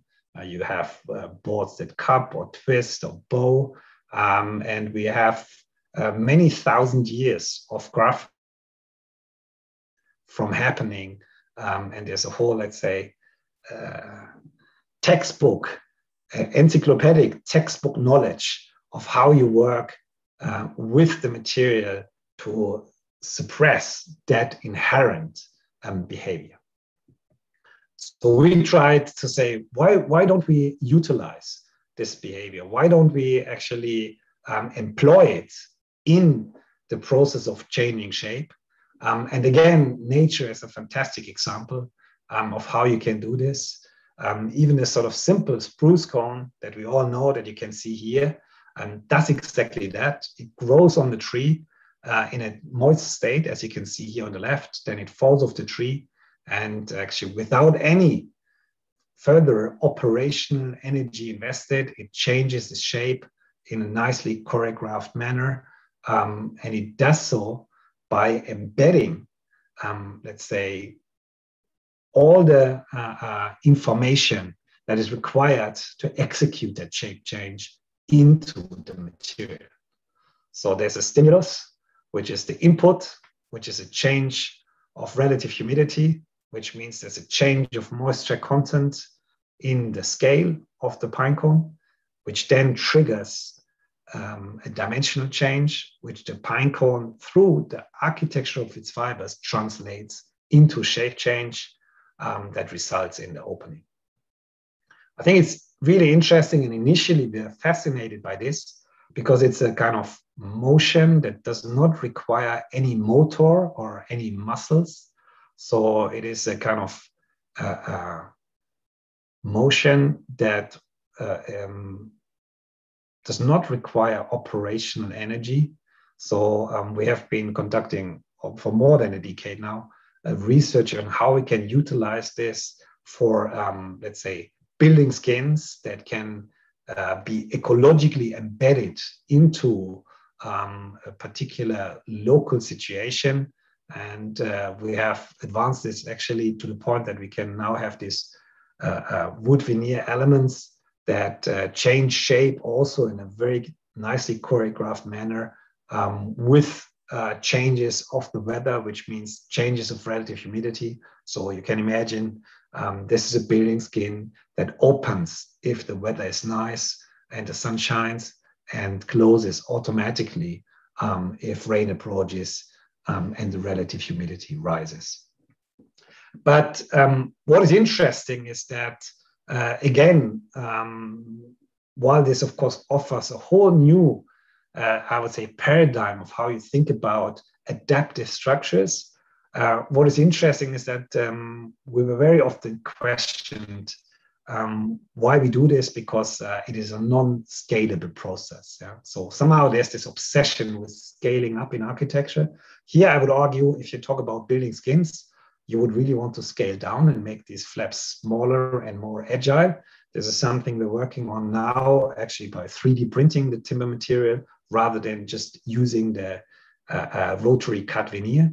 But that you can scale that phenomenon is something that we investigated over the last few years, and that it works, you can see very nicely here. So this is now a timber plate where you have a passive layer that is around 10 millimeters thick and an active layer that is 30 millimeters thick. So this plate up here is 40 millimeters thick, substantial thickness, and it still changes its shape based on the wood moisture content in relation to, let's say, the swelling and the shrinking of the active layer. So in order to then program a piece of wood to do the shape change that you are sort of interested in it to perform, you need to have fairly advanced computational models. This is something that we worked on together with colleagues from the ETH Zurich. Here's one, just to give you an idea about the kind of predictive models that were developed for both hardwood, such as European beech, and softwood, for which it actually works a bit better, Norway spruce, and that were also published in pretty renowned journals. But the real challenge is how you actually make this super complex computation model lightweight enough to embed it into a kind of workflow that is in tune with the parameters that you actually get in a regular wood processing chain, which are fairly restricted. So here you can see that this is the fundamental prerequisites to build pretty substantial pieces. So you can, in the end, build mass timber plates, cross-laminated timber beams, or plates that's self-shape into the curvature that you actually program into the material. How that works is something that I would like to show you on this last project, the Urbach Tower that we completed for the Landesgartenschau in 2019. This was a collaborative project, again, with our partners from ITKE, Jan Knippers, but also with the colleagues from the Laboratory of Cellulose and Wood at Empire in Zurich and Wood Material Science at the ETH, and the industry partner Pluma Lehmann. And I think it's fantastic to actually have industry partners that are ready to venture on such an adventurous path. This is also an important aspect to being able to conduct this kind of research. So, of course, what you need in order to design a structure like that is a design tool that captures the possibilities and the achievable radii with this kind of safe-shaping process. This is what we developed for this structure and that we have now at our disposal, which interfaces with the, let's say, structural engineering model so that you can also see and utilize the, let's say, corrugation, the three-dimensional corrugation that you get to enhance the performance of the structure. In the end here, we have a 14 millimeter tower, 14 meter tall tower that can be constructed with self-shaped CLT that is only 90 millimeters strong.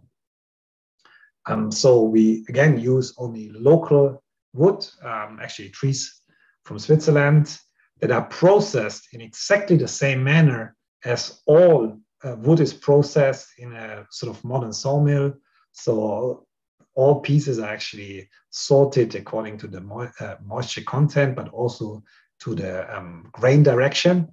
And then we laminate these bilayers together, put them in the shelves that you can see here, and then they're actually dried in the same oven as all the other timber is dried. So it's the same process, and the timber manufacturer would never ever run one drying cycle just for us. So it had to work in the context of the many cubic meters of wood that needed to be processed at the same time.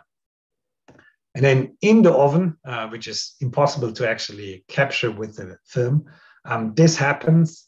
The wood undergoes a kind of dries out. The wood moisture content is lowered from 22% to 12%, and the predicted shape change takes place, which means that you get these really complex elements that are made from two of those bilayers that are glued together and that are actually glued onto a third very thin layer that then also locks the elements in the particular shape that was programmed.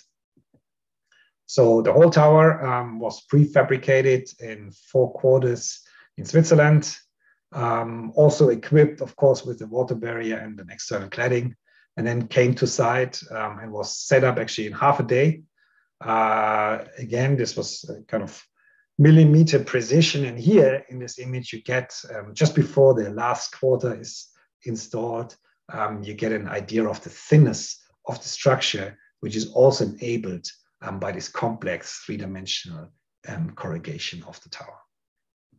So I think it's somehow a great project because it shows how an integrative approach, an approach that really looks at a higher level of integration through what we like to call co-design, can tease out, even for such a traditional material as wood, a kind of novel set of possibilities that here also result in, I think, or are expressed architecturally. Of course, one of the important things that we had to ensure is that the tower, once it is shaped, it doesn't change back. So we're monitoring this with laser scanning, and we are quite proud to report that the concrete there is actually showing more deformations as a process of settling than our tower. So I think we can say that the self-shaping manufacturing has actually become, or is no longer, let's say, an academic dream, but it has become an actually constructible reality, which performs with quite a high level of reliability and precision. And this tower, by the way, is also a permanent structure. But it also generates, I think, new aesthetic possibilities for timber. So on the outside, you have this very crisp edges that accentuate the complex shape of the elements, while on the inside, you have the very smooth convex curvature of the blades, which lend almost a textile-like experience to the timber structure, which is, I think, even more accentuated by the light washing down the tower walls with the light coming in through a transparent skylight that sits on top of the tower. So it opens like a curtain towards the valley, celebrates, I think, the way it sort of interacts with nature, and does that, I think, in a very appropriate manner by actually looking at the natural material and how, through computation, we can really sort of find novel possibilities in the materials that we have at our disposal, how we can construct something that is a very effective structure, but at the same time, a very expressive architecture, and all that by minimizing our footprint on the planet using primarily renewable materials, and that in a kind of resource-effective manner. So with that, I would like to come to an end. I think Neil and Philip gave me 120 minutes, so I think it's also time to conclude, but I'm now looking forward to a discussion. Thanks a lot. Thank you so much for the fantastic lecture.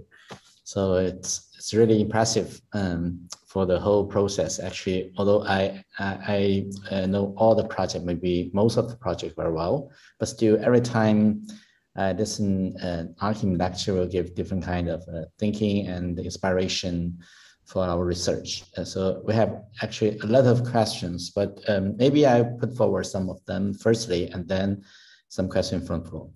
I think it's not easy, although we know each other for a long time, to set up a special team. It's like a special army working for you for a very long time.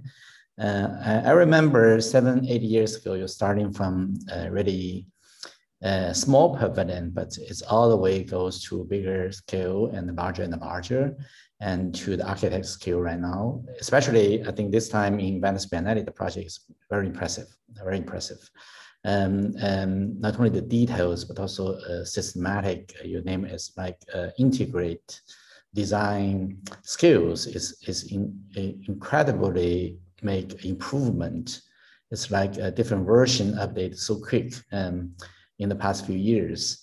So I think firstly, I want to ask maybe some questions also from the floor. How do you organize this kind of process? I think it's not easy. Normally, we want to do something good, but we have different teams, and how to set up like different teams working together. And this is the first. The second about the budget. You know, sometimes you want to make a very elegant, high standard pavilion. It's always difficult to find enough funding to do that.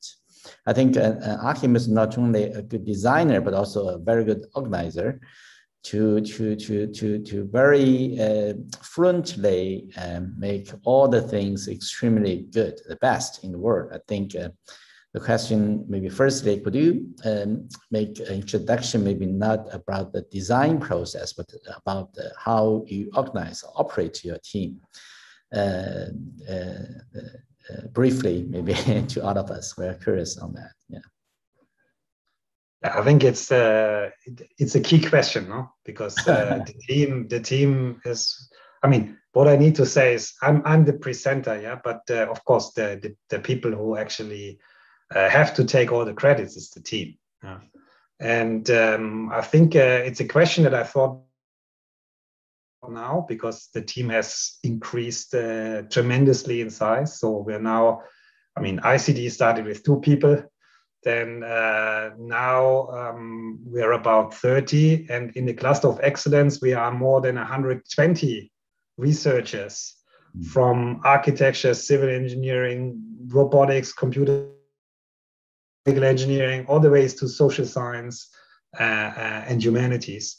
And of course, is how you facilitate, let's say, a research culture where there's, I would say, a mutual appreciation and especially understanding of what you want to achieve.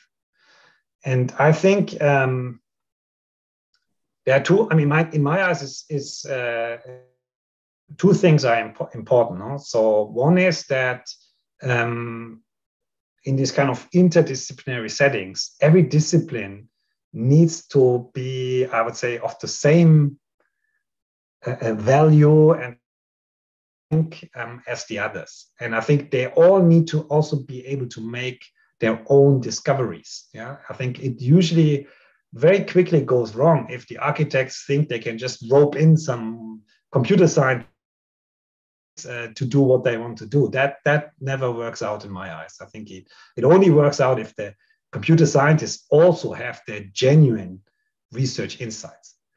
And then I think it's really about how do you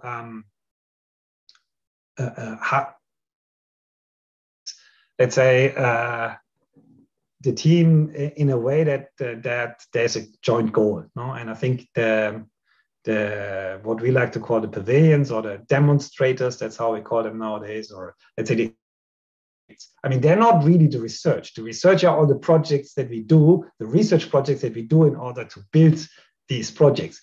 But the vehicle to really get the team together, to have a joint vision, these are the architectural projects.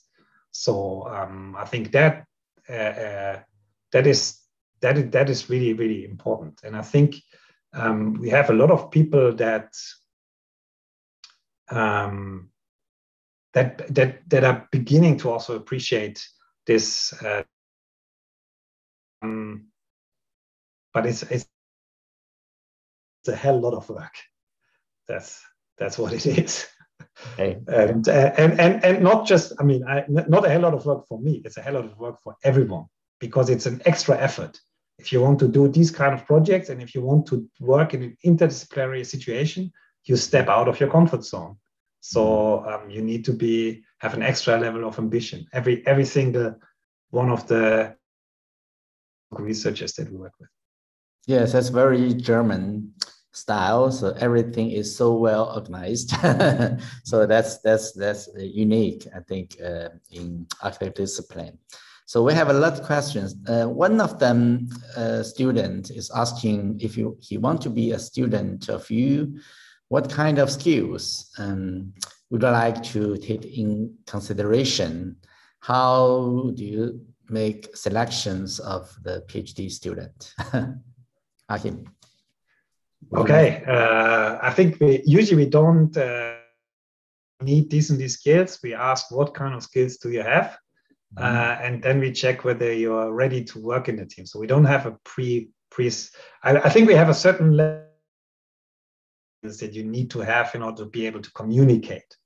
But I think we have people that are stronger, let's say, from a constructive point of view, stronger from a coding point of view. It really depends on your background. I mean, I think what we have found is that now we nurture a lot of talent in-house, because we have people joining us.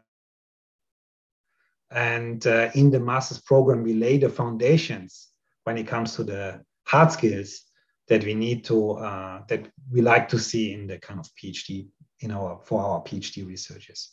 But I think I would say there's not a kind of a preset profile that you need to meet. We're quite open, but we also tend to accept the best. Good. Neil, would you like to ask some questions? Yeah, first of all, I can thank you. That was really a stunning lecture. I mean, beautiful, so clear. And actually, it's validating what Philip and I are thinking about, this possibility of setting up a platform where everyone can really partake of something and really get lectures from the very best in the world on a single platform. So it was really stunning. I'm interested in the question of AI, but maybe I'll ask that question later. But there's one small thing that came up, which is I was intrigued by. You mentioned the acoustic performance of your Buka Wood Pavilion and referred to this example in Isfahan. But was it accidental? I mean, the acoustic performance, or did you actually model it in some way? Quite frankly, it was intentional, but it was accidentally good. So we did. I mean, you have to imagine. We literally. And by the way, Philip, every project that we do is actually a low-budget project in the end. No? So I think we are also a lot of the ideas that, and I'm not deviating from the question. I come back, Neil, but it's important to say that those are actually typically publicly funded projects which run on low budgets and have a very strict timeline. Where if a Buga opens and the president of Germany comes on that day, it needs to be done. And it has to be in the budget. There's no way you can go beyond the budget. So, which we actually managed because we work together with the industry from day one. I think that's what we are also missing in the industry, so at least in Central Europe. But Neil, your question is, I think we had an understanding that if we knew that we cannot do, let's say, a convex shell or a synclastic shell with planar faces on the inside, because then you get really horrible sound concentration. So there was the intention to address this geometrically. How well this worked out was not anticipated. I mean, the German equivalent of BBC actually hosted their Pentecost mass actually in the pavilion. Yeah, so that has the highest TV show acoustic requirements. which was actually really a surprise for us, because a lot of people told us it's impossible actually for lightweight structure with a synclastic surface to actually achieve that. In the end, we didn't even have time to model it properly.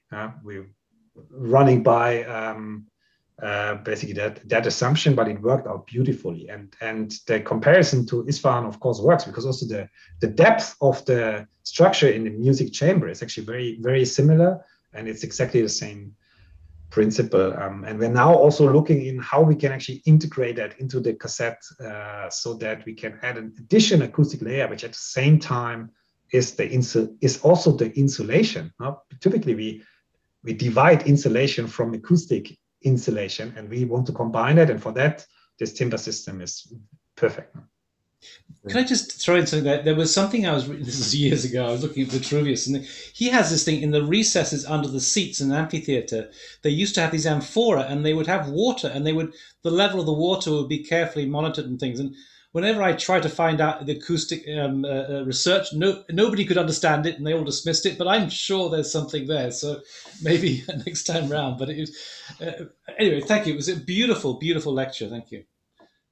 Yeah, I hope we have one more student from before, and is asking about when you make the fiber project.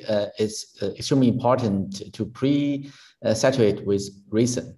So, and the question goes to all structured carbon fibers when you wind them, the same tension period to baking. So how do you make research on this kind of the performance of resin? Because sometimes under sunshine, the resin will have different kind of material performance to carbon fiber and glass fiber. Do you have any special research or further introduction on your research of resin on your project? It's a really good question, and tells me that we have a very informed audience, expert audience. So I think there are two sides to it. I mean, the Buga pavilion, the dome-like structure, that as part of the building permit process had to show that it can take 80 degrees centigrade. Is basically what you get if you have sunlight, direct sunlight on a black carbon fiber. So that's what the structure had to be able to take. And that is possible with the resin systems, the commercially available resin systems, if you cure them at around the same temperature. So that's what we always have to do. And then, of course, as you nicely point out in the question, one of the really important aspects is that the fibers are evenly saturated so that they are stable in the curing process. And that is something where we are now, I showed one example, is this now the new fiber application head. And that head actually has a kind of sensor at the front that monitors the fiber saturation. So we get a data set for every millimeter of fiber that's laid with the fiber saturation. And we now have automated fiber applications, so you can actually, there's not only a break in the fiber, but you can unwind it, sort of you can pull it back so that we get constant fiber tension every time. That was actually one of the biggest problems we always had, is that with the robot, you have to change direction. And of course, then you lose all tension in the fiber. And if you look, some of our very recent publications in some special composite journals are explaining this we just actually had a publication in a special issue on additive manufacturing for construction, which was released, I think, today, where this process of tension monitoring, fiber saturation monitoring, all in this custom placement head is described. It's a critical step. For us, actually, the main incentive is that we want to get away from a kind of a safety factor of 4. Yeah, you have to imagine the Buga pavilion could have been 4 times lighter if there wouldn't have been a safety factor of 4. It's just that the proof engineer feels so unsecure about the whole thing and says, there could be so much wrong. I mean, we had to send them computer tomography images of the cut fibers to verify the saturation. Yeah? Dozens and dozens of CT samples and everything, and still safety margin or safety factor 4. So if we just manage to enhance the quality assurance, we can halve that. We have doubled the efficiency of, the performance of the system. That's the key. So I think it's a very, very, very good question. I think we can find a lot of performance actually in the quality assurance rather than in sort of developing entire new things for these kind of systems. Yeah, that's extremely detailed and the important question to the fiber weaving technology. So it's a really good question. And at the same time, Gustavo, would you like to give your answer, your question to Achim? Sure. Thank you very much, Professor, for the wonderful, inspired talk. I think, thank you for the detailed question on the fibers. That was really fascinating. But my question comes to this.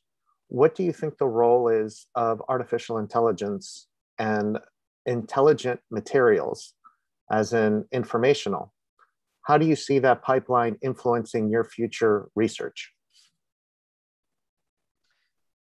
I start with the last part and then I go to the AI part. I think I would say we are still absolutely amazed by how much intelligence you can find even in such a kind of commonplace material such as wood, no? I mean, it's a material that literally is, I think it's an abundant material available anywhere, almost anywhere on the planet. And yet, if you kind of have a different kind of model for dealing with it, I would say, you can program it to actually perform fairly intelligent behaviors. Of course, the next step is how you augment those kinds of materials with further layers of intelligence.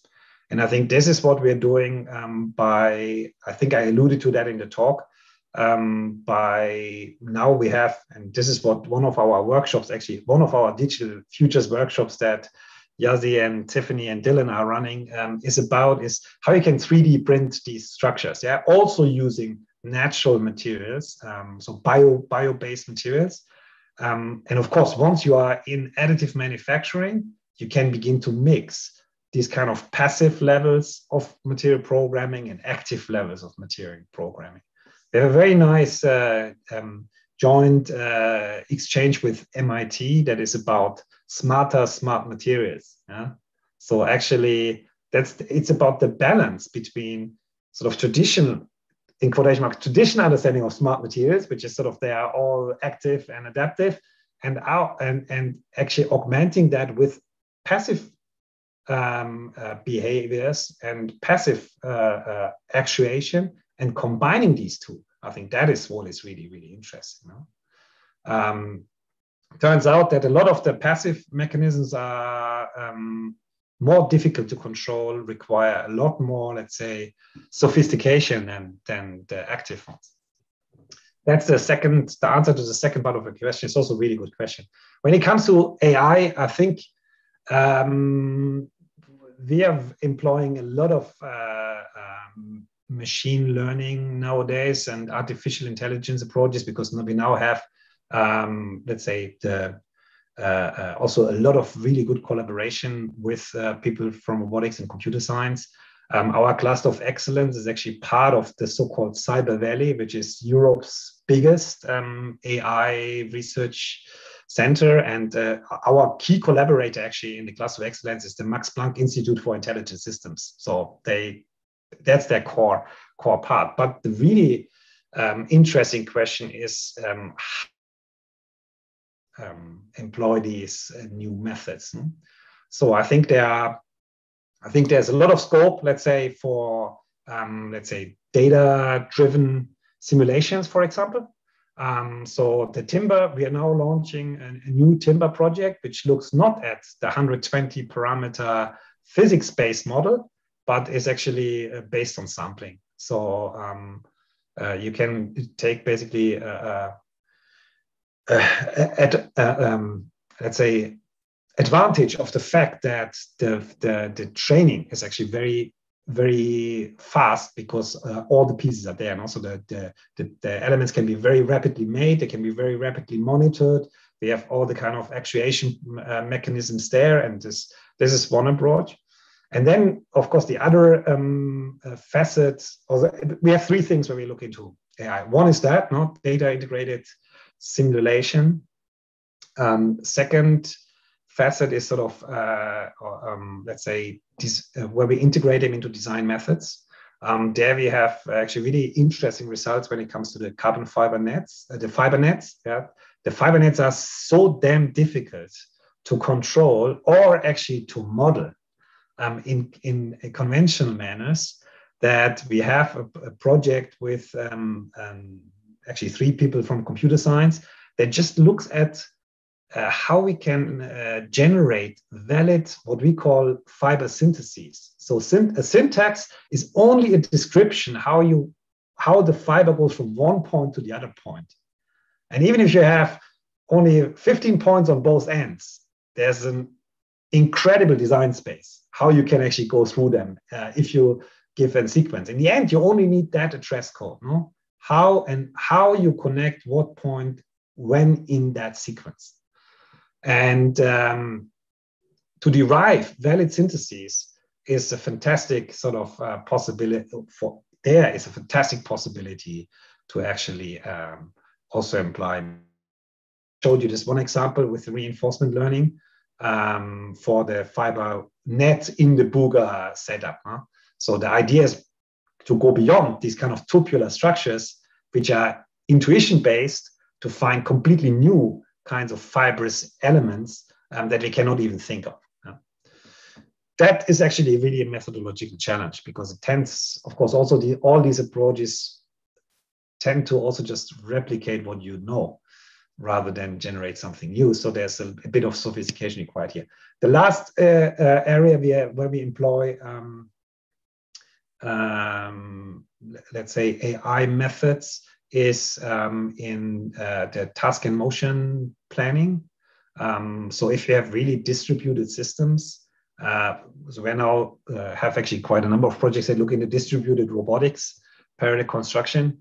The last thing you want, I mean, it's impossible to actually coordinate them.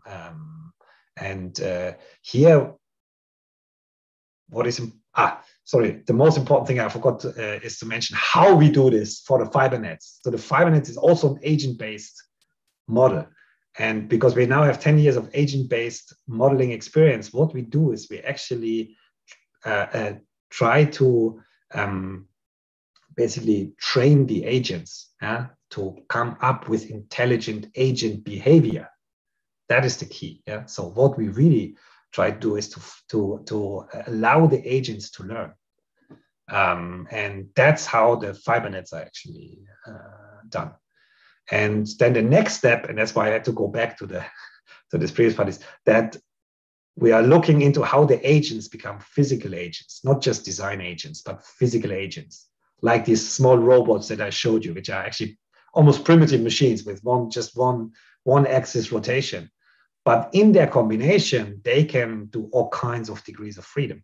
So once the agent becomes a physical agent, you are into a totally different domain of task and motion planning problems. And of course, there's also a lot out there how you can use AI approaches to that. But it's interesting that our particular, let's say, I'm almost have to say our particular applications challenge also some of the methods that are usually deployed in robotics. And that's a fantastic ground for truly interdisciplinary research. And the goal here is to say, in the end, we need the intelligence in the fabrication agent. And the last thing we really want to do is we want to describe what is supposed to be built. No? Sort of, we want to give a performance goal, and then how we get there is something that can be actually based on learned behaviors. Great. sorry for the long-winded answer, but actually, because the background is new, actually organized two actually series on artificial intelligence. So that's why a lot of questions goes through there. I also found maybe in your group, you also have some new faces who make research on the AI as a professorship or not. I noticed. Yeah. We established at ICD, we established a second professorship that just looks at AI and machine learning as, and we're very happy that we got Thomas Wortmann to join us half a year ago, who's really a world expert, and he's actually also an expert in high performance systems. No? So Great. He actually won mathematical competitions in showing how his actually methods can compete on the highest level when it comes to performance.